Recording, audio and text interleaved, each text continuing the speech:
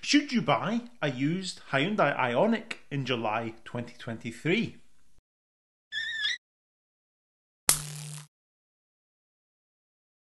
First of all, let's address the elephant in the room, that advert. If you think you know our cars and how to say our name, maybe it's time to think again. Hyundai, not Highland Eye. Oh, it's Hyundai, by the way. Hyundai. Search Hyundai. It's the dawn of a new Hyundai. Now, if you ask me, it's a little bit off to tell your customer base that they're all stupid because they've been mispronouncing your name. However, I think it's even worse if in your previous advertising you did this. I said hi. And I said hi. I said hi. And I said hi. We all said hi to Hyundai. Confirming that the very thing you've been taking the piss out of is actually how you used to present yourself. Not cool, is it? But I thought we'd get that out of the way before we get started. Let's get to it. The Hyundai Ioniq launched in 2016, offering hybrid, plug-in hybrid, and fully electric drivetrains. We'll focus on the fully electric model here, of course, because that's kind of what we do on this channel, but the others are very popular too. There's taxi drivers all over the land absolutely swear by the hybrid models. Whilst I've not got much experience of the plug-in hybrids, I'm sure they're well regarded too. You'll know the Ioniq name now as Hyundai's sort of sub-brand they give to their electric cars. We now have the Ioniq 5 and Ioniq 6 models that make a big deal of that and try to actually properly use that as a sub-brand, but this car is the car that started it all. Efficiency is the name of the game with the Ioniq. The design, which isn't to everybody's taste, but I think is softening as time goes on, leads to unrivaled aerodynamic efficiency.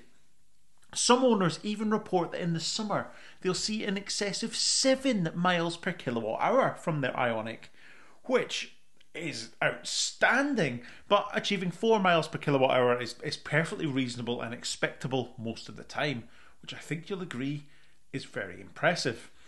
If you're looking for an all-electric Ioniq, your main choice will really be the battery size. It launched with a 28 kilowatt hour battery, and later models had a 38 kilowatt hour battery, though some would question whether that was actually an upgrade at all, and we'll get to that in a moment.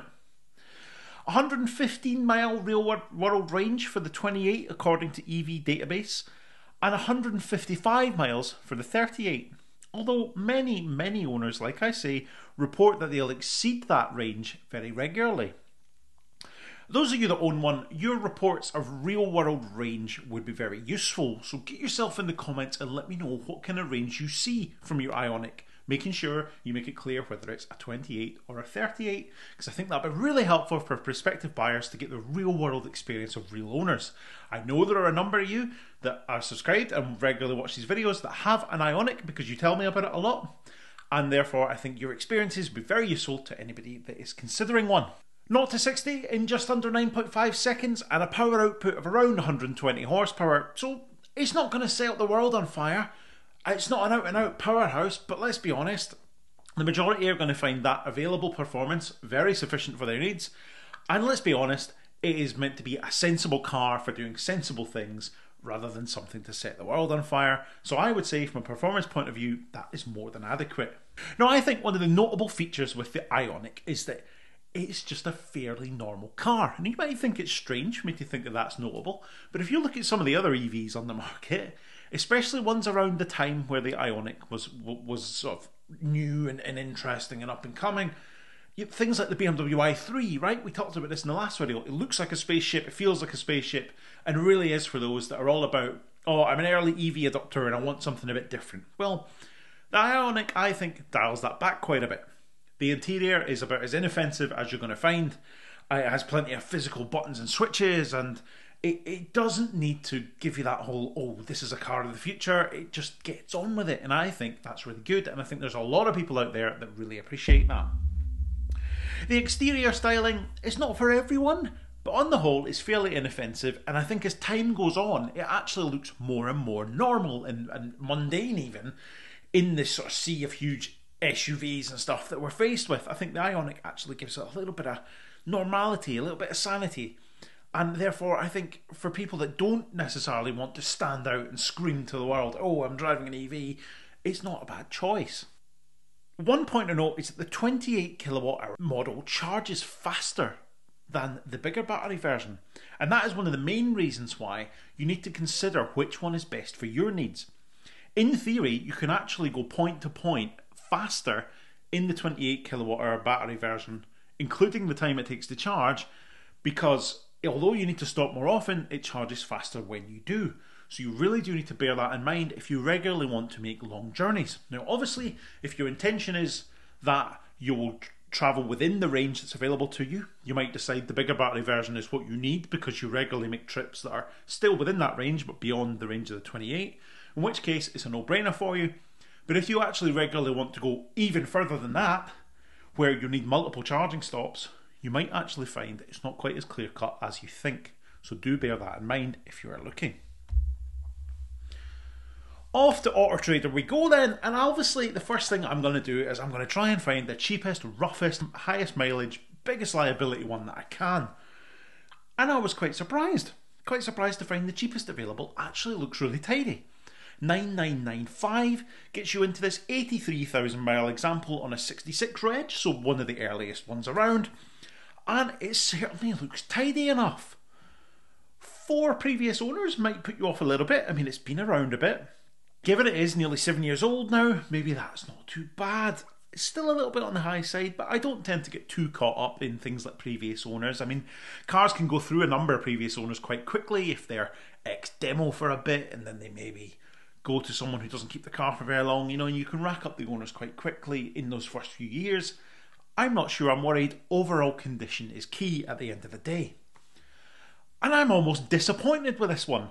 I was expecting the cheapest Ioniq 28 in the country to be far, far rougher than this, and a bit cheaper. I thought maybe that, like when I found that i3 in the last video for sort of 6,995, but it was a bit rough, it was a bit high mileage. I thought we were going to have the same with the Ioniq 28. But actually, this one, 10 grand, bottom of the market, certainly doesn't look it. Looks very tidy.